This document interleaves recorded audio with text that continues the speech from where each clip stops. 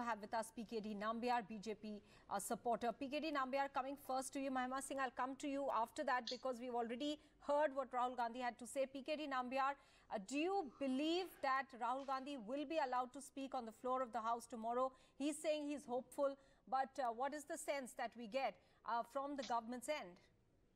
Maha, I'm very surprised that just during the first part of the session, just a couple of days before the break of the session, Rahul Gandhi was given almost 45 minutes time to speak in the parliament. And followed that only he went to the Cambridge or his London trip where he made all these comments.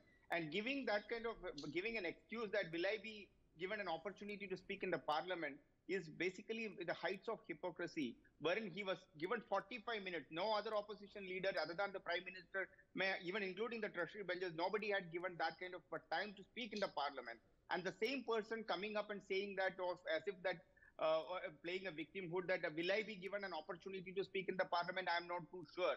That alone shows But this is another issue because allegations have been made against him. He's saying that as an MP, he should get time to clarify that on the floor of the House because his name has been raised in Parliament. I am absolutely. I think the speaker will take the decision which party needs to be given or what is the time he needs to be given to speak, when to give.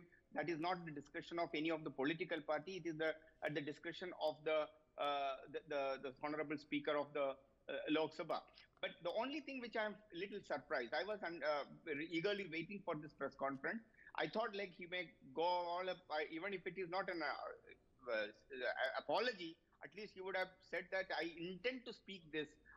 My intention was not to hurt the country or the sentiments of the countrymen, but just to maybe some other. But I think he spoke to a few media personnel in Parliament where he said that he's made no anti-India statement, and he says that he wants to say that on the floor of the House because that will go on record. So it has a totally different meaning. I'll come to you, PKD Nambiar. PKD Nambiar, will the BJP not agree to anything less than an apology from Rahul Gandhi before we can see the parliament functioning? Today, within less than 5 minutes, both houses have been adjourned for the day.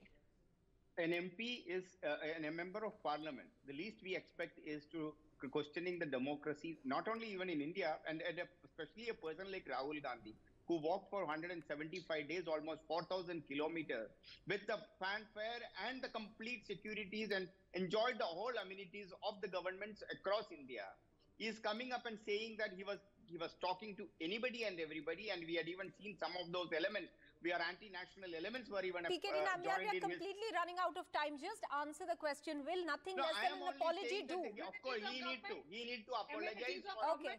All right, we'll leave it at that because it's clear that the BJP is seeking an apology. The Congress is sticking. Many thanks to both of you, Mahima Singh and PKD Nambiar, for joining us here.